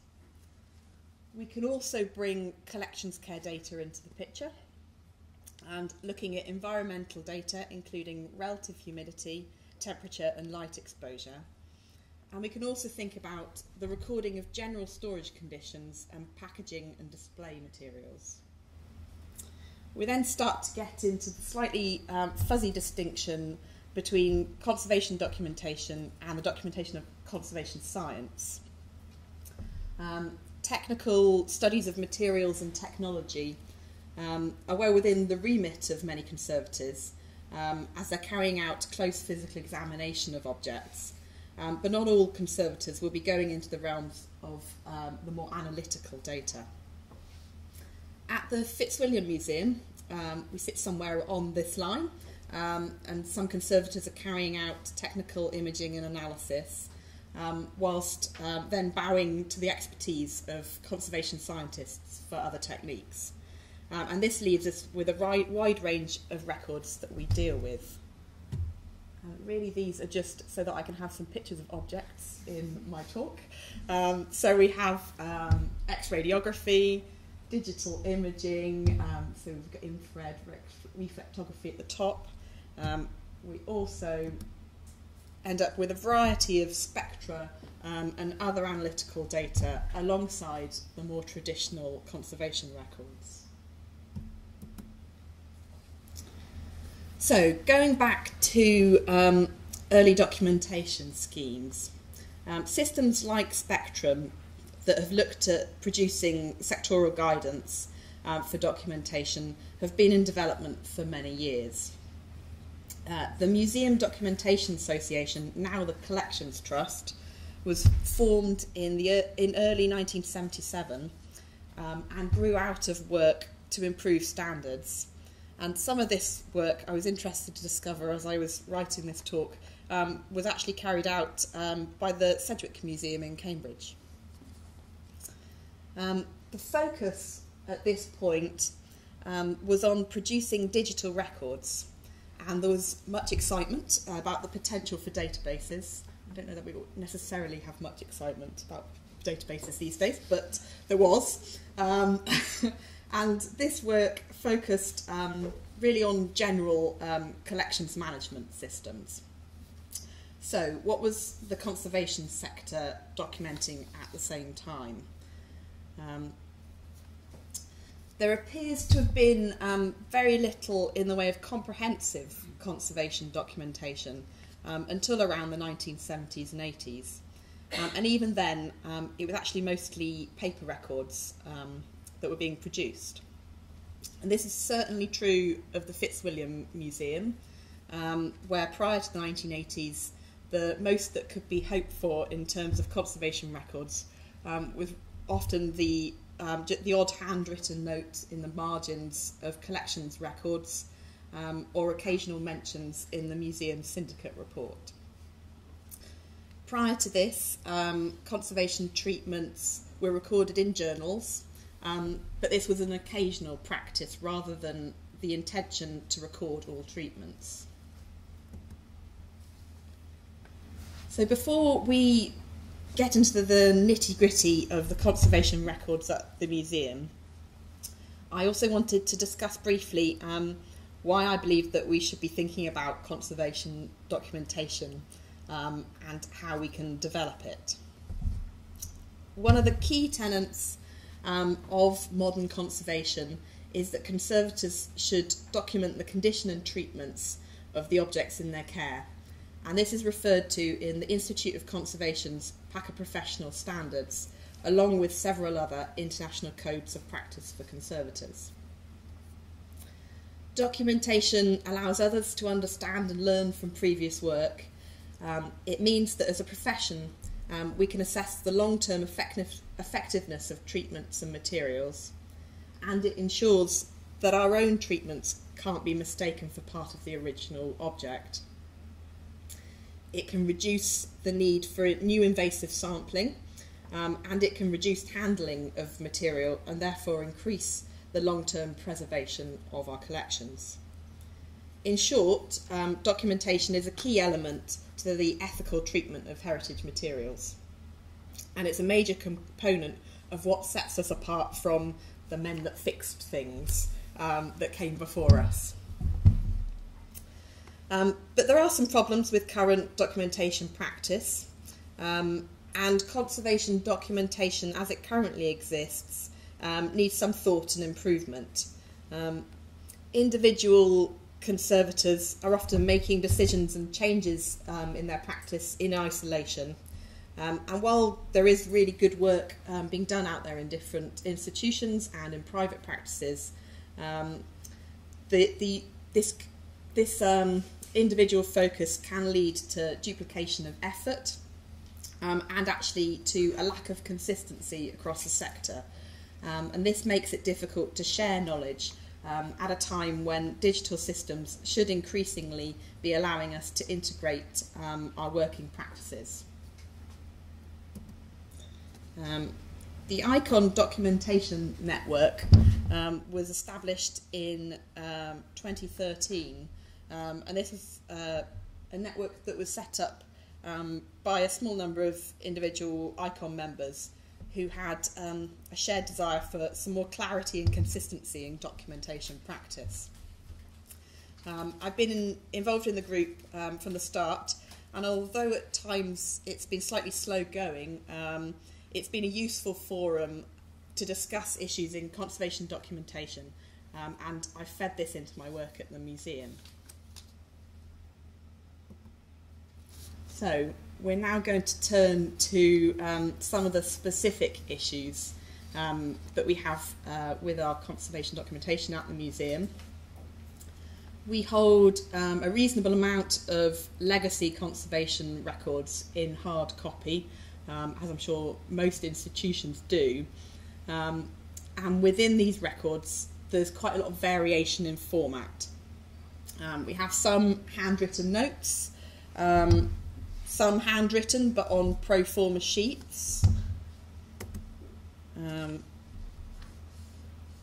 We have also records with tick boxes, typewritten reports, sketches, overlays, paper readouts from old thermohydrographs, and as you can see, many drawers of slides.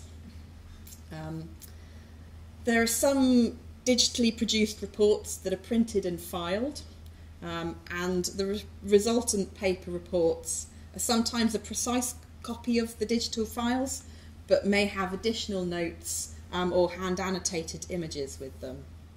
And this is particularly true of our condition reports that have been produced for loans. And because the conservation at the museum is split by curatorial department, we also see variation across curatorial specialisms within the conservation records.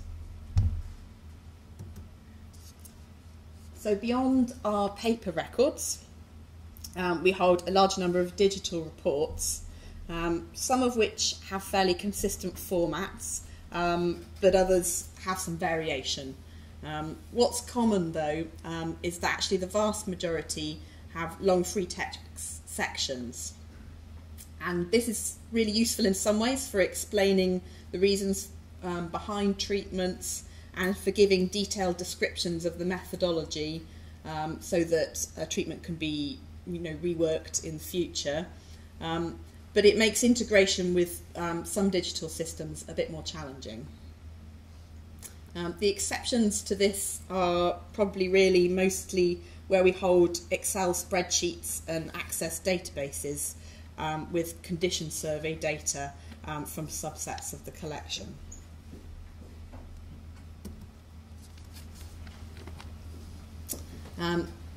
There is a conservation section to our internal collections management data system, AdLib, but this really hasn't been utilised very significantly at all at the museum up until now. There's been, since I've been at the museum, there've been semi-regular discussions of whether or not we'll be carrying on using AdLib, and I think actually that's fed into the sort of lack of commitment perhaps to getting involved in the work that is really needed to reshape this database and make it practical for the use of storing conservation data. So in 2016 I carried out an initial survey of the conservation documentation systems at the museum to get a sense of the scale of our challenges and to identify where we have areas of good practice that can then be rolled out across the museum as a whole. This was done in part due to the feeling that I had that rather than working within a clearly defined documentation system, I was actually felt like I was continuing to create backlog so that this conservation data would then need to be reassessed in the future and reshaped to make it into a useful long-term system. The digital records, as well as the older paper ones, were still being created in forms that actually made accessing much of the data quite difficult. For example, there is no way to easily identify what conservation treatments or materials have been used without having some memory of when the treatment occurred. Otherwise, you're left often with just browsing through records, looking for similar objects and hoping that you might find something useful. So loan data is also difficult to access, as many of our condition reports have been filed by the date and location of the loan rather than the object numbers that actually went on that particular loan. And this can be quite frustrating. It's not true of all of the data, but there's definitely an element of that material that has been filed in that way. And really this gives us a heavy reliance on individual staff memory and leads to a serious risk of data loss as staff retire or leave for other jobs. My work looking at the conservation data was carried out in parallel with a museum-wide reassessment of some of our digital resources, and in particular the images that are taken by our photographers. And these are largely held on separate servers that conservators and curators don't have access to. We had a fairly major setback really in this part of the work when we lost staff in IT and documentation. But with some new staff in posts and other roles hopefully to be filled soon, this could be an area of work that is due to be revisited. So this difficulty of accessing data between different parts of the museum was actually something that I saw in our conservation records as well. So we have records that are used by conservators and those that are used by curators, and sometimes it actually isn't, either they don't know about each other's records or it isn't actually possible to access those parts of the database, of the not the database, the file system. So this causes quite a lot of difficulty sharing data, and this can be true within and between curatorial departments. And it really is a limiting factor for the full understanding of our collection and makes research much harder than it needs to be. Other challenges that were identified were the fact that existing conservation documentation systems aren't fully defined within the museum. There's no outline of what a minimum record should consist of.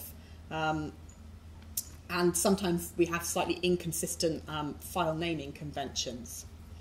It's not to say that no conventions or systems exist, but there are pockets of internally consistent systems, and they don't run across the museum as a whole.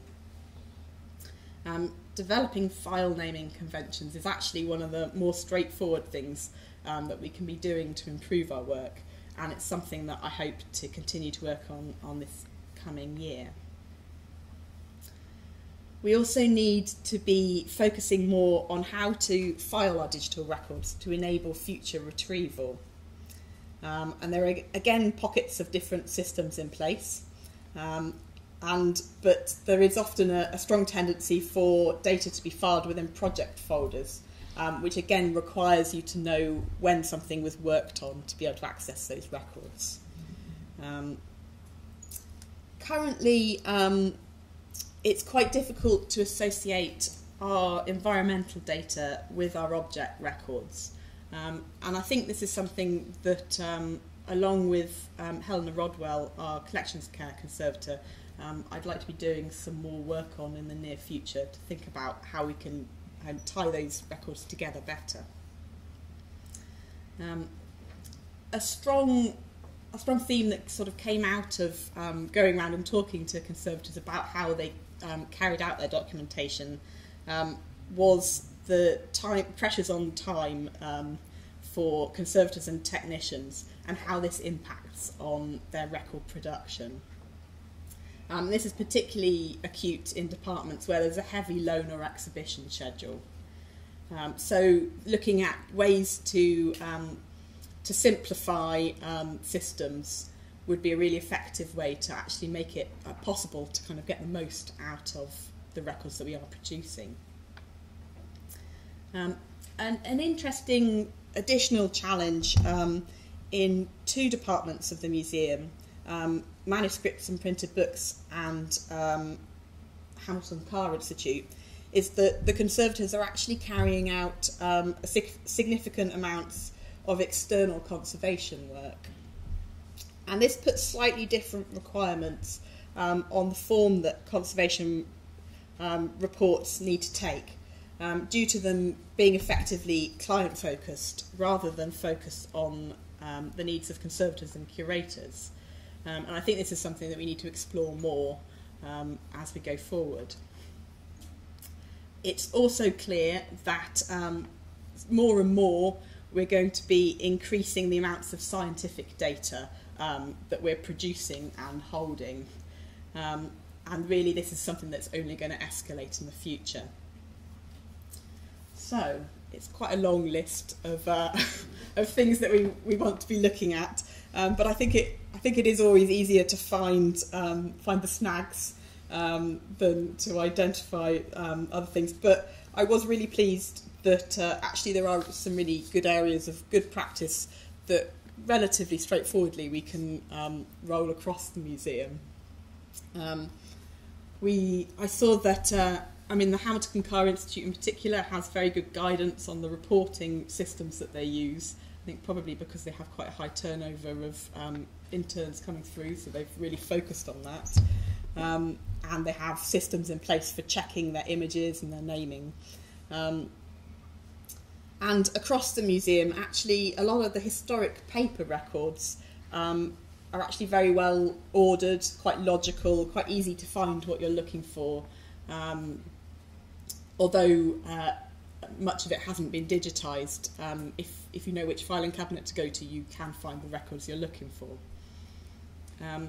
We also have seen that in Collections Care Department there's been a good system set up for dating and authoring reports, and this has worked very well for understanding at what point these sorts of reports were produced, and getting their sort of consistency within their records.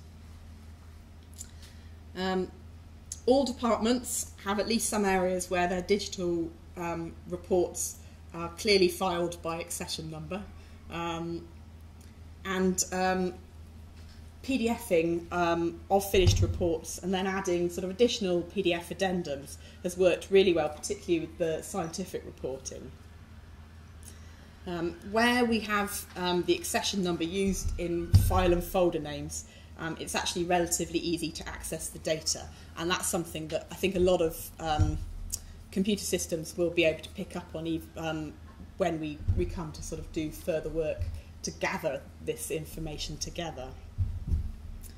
So we've got these key challenges for making improvements to the conservation documentation, and one of which is certainly resourcing, having the time and the staff to do quite a lot of backlog work, but also thinking really seriously about the systems that we put in place so that we know that they'll be fit for future work. Our challenge is also really the fact that we need to collaborate across multiple departments. So really getting sort of maximum buy-in into any changes, so that people don't feel like it's being imposed upon them, and so that people will be more likely to want to shift away and come to a new system. So looking to the future, I'm going to be looking, hopefully, to be delivering and collaborating on the development of guidelines and templates and procedures for conservation scientific research that can be implemented across the museum in the coming year. New systems need to be consistent as possible across the museum, although naturally all types of objects don't lend themselves to the same types of recording. And these systems really need to be sensitive to the time pressures and designed to minimise time wherever possible. And this will just make their uptake in departments much more likely. So legacy paperwork is also a major resourcing challenge, and I think actually this is probably going to be something to be looked at in a later phase of work. But one of the simple things that I've been doing to chip away at some of these records is actually arranging for people to list what papers are in filing cabinets, so that we can have a digital list that can then ultimately be connected to any database resources, so that we can find out what's in a cupboard without having to go and physically flip through the files.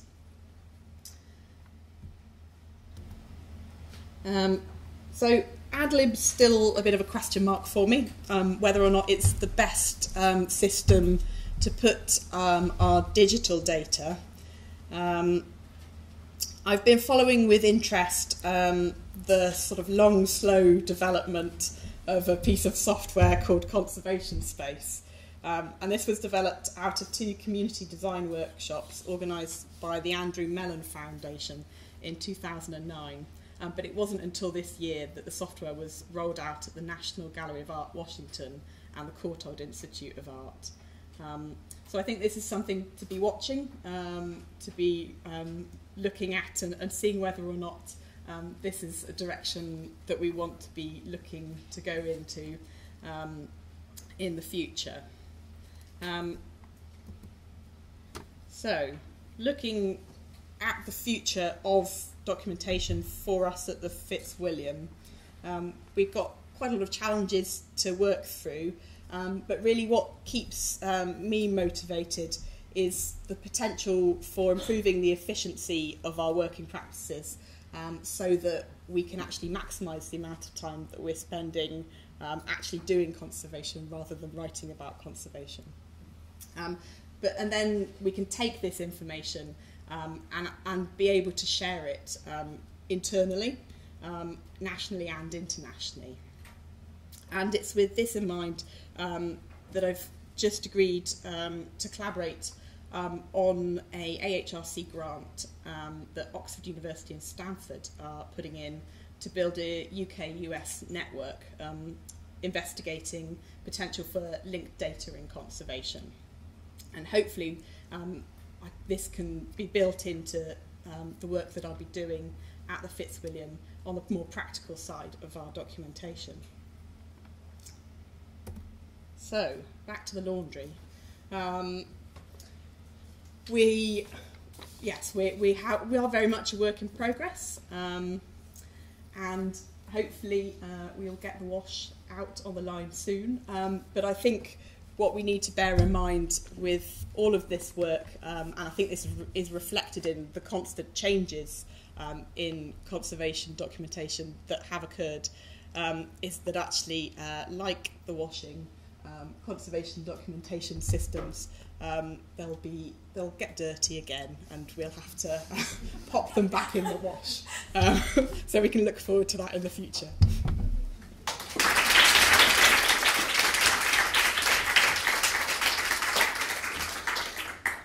Great, thank you, Jennifer, and a huge thank you to all of the speakers this morning.